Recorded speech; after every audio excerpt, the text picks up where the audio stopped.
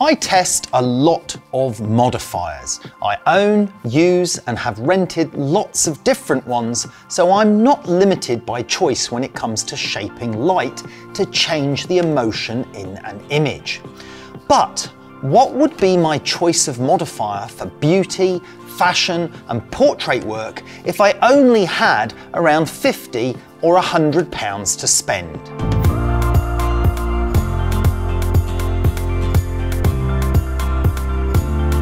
Modifiers are everything in studio lighting.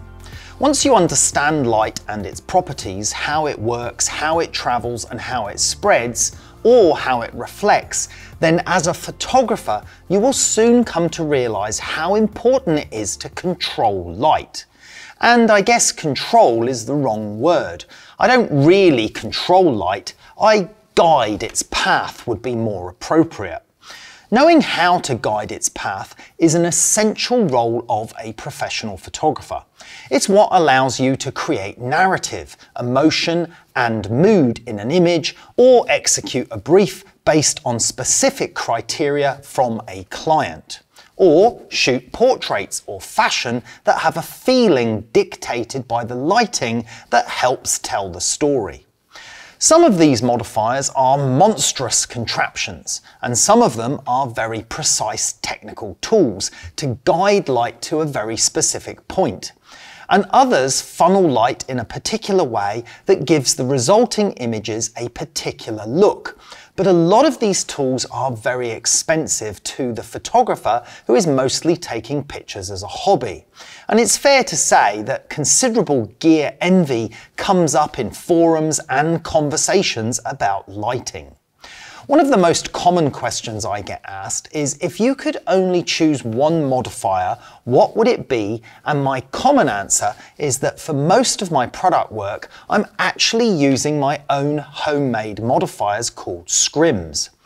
But if it was for beauty or fashion work, then it would have to be the Para 133, because it's a very versatile tool, giving me hard light, soft light, and great three-dimensionality.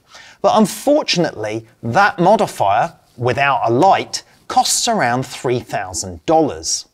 So the next question is, which modifier would I choose for a few $100s? And my answer to that would be the Octabox 150, which I think gives great results in a variety of situations, from full length to upper body shots, and for side lighting business shots too.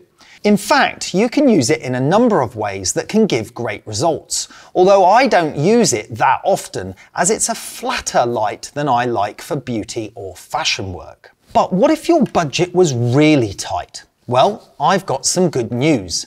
Having recently tested a large amount of modifiers for a new tool we're creating, I also tested an independent brand modifier that cost less than £50. And it gave great results comparable to that of the Octabox 150, but it's even easier to transport.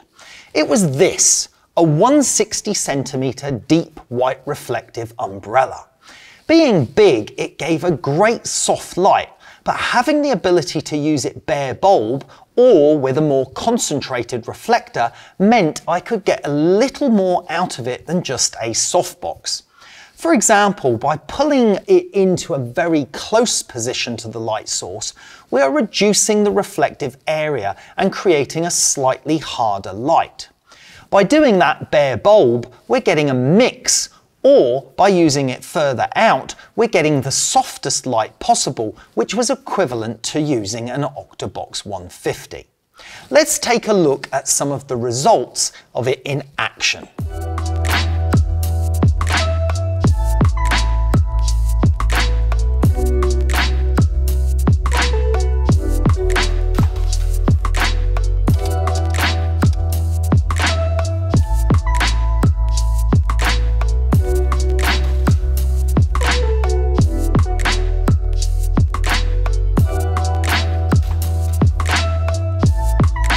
So even with the lamp head quite into the umbrella, because it's now bare bulb, the outer edges are illuminated because the light can get out sideways from the flash lamp head to this area, but that will result in more spill around the studio as well.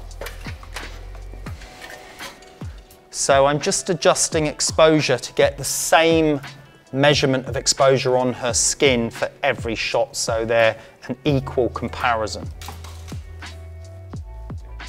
Now that's interesting because even though we're now bare bulb and you'd expect more spread, we have got more spread and a softer light, but it is staying concentrated on Stiffany compared to when it was in on the reflector close in. So it's actually a much more pleasing light, I would say, without the reflector.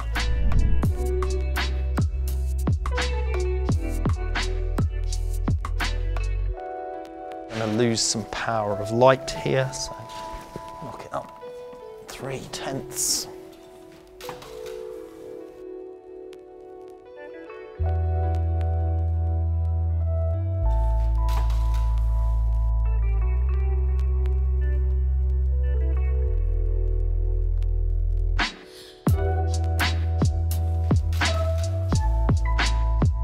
So the Octa 150 is the image on the left.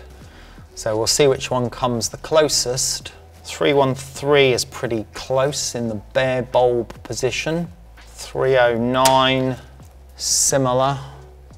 It is a slightly different look.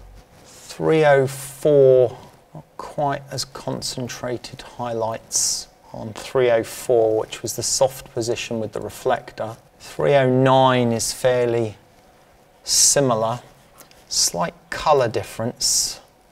There's a little bit more contrast on the Octabox, but that is likely because the Octa 150 is slightly smaller in area than the 160 umbrella, which obviously has a greater surface area. So we have a little bit more, slightly more punch and bite on the Octabox than the 160. And interestingly, even with the reflector and the umbrella in close to that, there's still a little bit more bite you can see in the shadow from the Octabox. So the Octabox is most comparable to the 160 umbrella with the reflector on in the closer position, and that's fairly much down to the physics because the 150 Octabox is smaller, so we had to get the umbrella light a little bit smaller to look very similar. But the results are really good with both. But the great thing is that the 160 centimeter umbrella is much less expensive. It only comes in at around 50 bucks.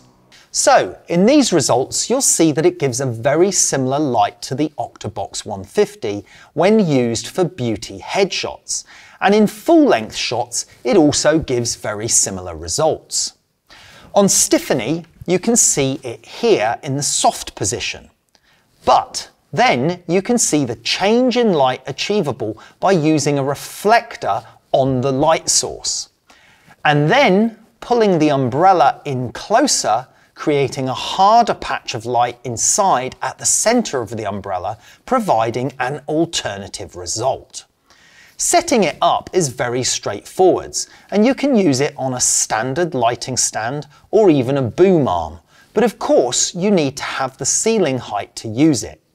On the downside, its overall size is not quite as compact as an Octabox 150, which means using it for side lighting, you'd need a little more space.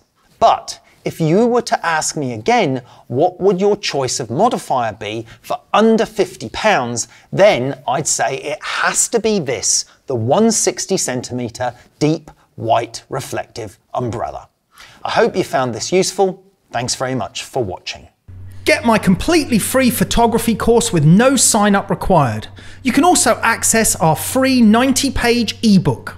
Just click the link or go to carltayloreducation.com.